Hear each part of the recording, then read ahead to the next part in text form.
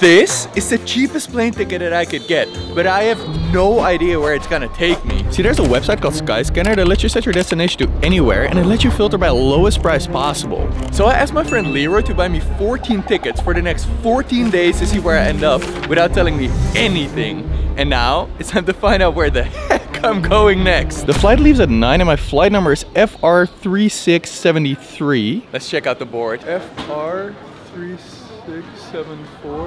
London Stansted.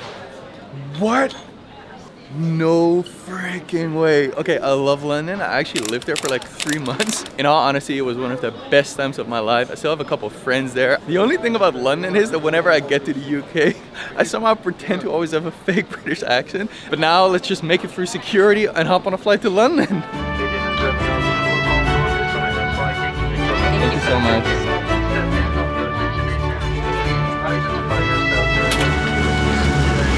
I have made it to London, bruv.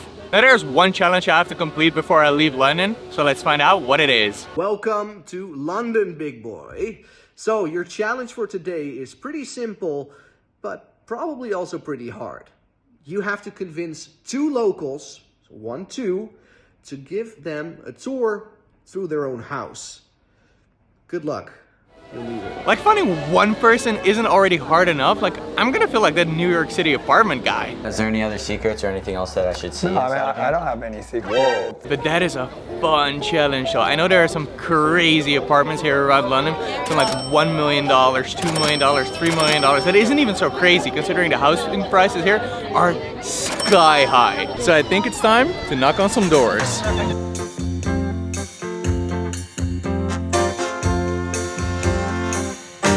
I am now in Shoreditch, which is by far my favorite neighborhood here in London. And also, this is exactly where I happened to live back in 2019. And I'm right around the corner of my apartment where I lived in for 3 months back then. And I figured, why don't I just ask the guy who lives there now to have a chat, have a drink, and show me around the apartment. I thought that would be so cool. I haven't been there in like 4 years it is now. So why not? I got so many great memories there. I had so much fun with all of my friends that I made. So many crazy nights. The Owl and Pussycat. I've had some incredible nights here and a lot of pints. And here we have it, Camlet Street. I remember so well the first day I got here. I was posing here. My mom took a photo of me. And it was just the start of an amazing time here in London. But now it is time to actually ring that doorbell. And genuinely, I am praying that someone is home. If not, that would be a huge bummer. And this exactly was my window, but someone's got the curtains in front of it.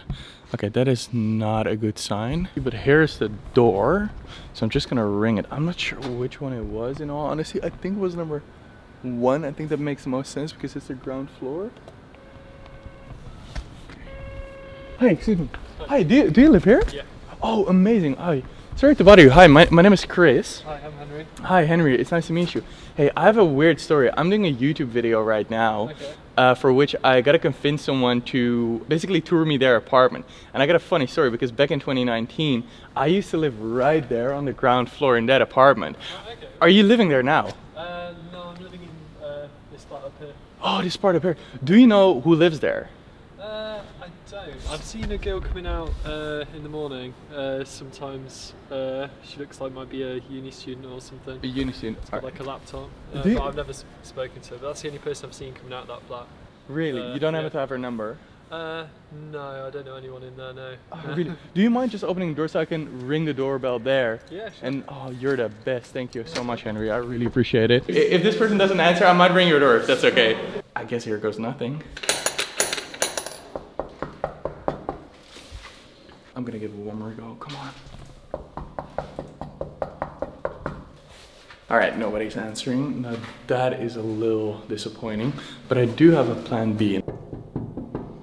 I have an awful lot of time, I've sort of got, we can do it in a couple minutes. So is this all your own? Like, are you living here by yourself? Yeah, so there's 4 of us who live here. We've got 2 bathrooms, so we don't have to share between like 4 of us. We don't have like a living space or a sofa or anywhere to like sit and chill and hang out together. We've just got this shared kitchen space. I pay £9.50. £950? Yeah, per calendar month, but that includes all bills. So I'll just show you my room. Excuse me, I've not like made my bed. I put this on like a mount so I can swing it around. Hey, so you got yourself a nice little TV. Yeah, Thank you so much. I truly appreciate it a lot. Yeah, good to meet you, Chris. Yeah, for real. I'll take off now and try to find someone else who is down to show me their mansion. I am very glad that I just got the first out of the 2 house tours done. But what I will definitely do is go and grab my favorite food here in Short Hair.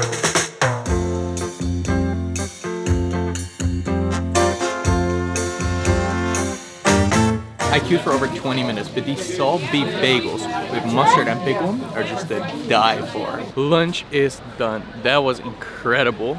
Now I got 2 concerns right now. Number 1 obviously being that I have to still find another person to tour me their apartment here. But number 2 is that I'm basically running out of clean underwear and t-shirts and socks. Because if you're new here, I started off this challenge in Amsterdam, went to Dublin, then flew to Paris, then Marrakesh, then Milan, and now I'm in London. And I'm doing this for 14 days straight to see where I end up. And I only got this 1 bag with me. So at this point, I do have to find a laundry service to get myself some clean underwear. And a nice clean pair of socks will be very much appreciated as well. Any chance I can do my laundry and for you to put it in the dryer and then I come back after a couple hours? Yeah, tomorrow, not today. Tomorrow, I'm flying out tonight, basically. No, because it's very busy today. Okay, the laundry service that I always use when I live there is not having me today. Quick update on the apartment tour. I have a friend, her name is Bibi. Went to high school with her. We know each other for a super long time now. And she and I hung out a lot here in London and she still lives here. So she just reached out to one of her friends who lives in Notting Hill. So I got my fingers crossed big time for that one. That would be amazing. Notting Hill is one of the most iconic neighborhoods here in London. And it would be so cool for me to see one of these houses from the inside and complete the challenge, obviously. So that I can focus on my laundry for a second. I smell pretty bad, not gonna lie. And this is where I messed up. I found a hotel to do my laundry, but after 5 days of non-stop traveling, I fell asleep in the lobby and woke up when it was dark outside. It is 6:15 p.m. right now. When I started this challenge and also this channel in general, I told myself one thing beforehand, that I was always going to be honest, never lie to my viewers, and just be super open about how I was doing all of this. I am just so freaking tired right now. I feel like my body's about to give up. I've had hardly any sleep over the past couple of days. I've had to do so many things all at once. But right now I've only had 1 house tour and I need a second one. I just don't really know how to do it. My social battery is dead. But on the other side, I've also told myself one thing. I was not gonna give up. So I'm not gonna do that now either. I just refuse to do that. So I'm gonna go back to my old apartment here. Pray to God that there's someone in that apartment and then be the nicest I can possibly be and try to convince them to let me in. And if I do that, I gotta travel an hour and a half back to Stansted to the hotel that I got, because tomorrow morning my flight leaves again at 8 a.m. Go again. Come on. Oh frick, there are no lights on. Come on, come on, come on. Number 3. Where's number 1? I don't know. I think it's number 3. Yeah, it was number 3. Come on. No one is home.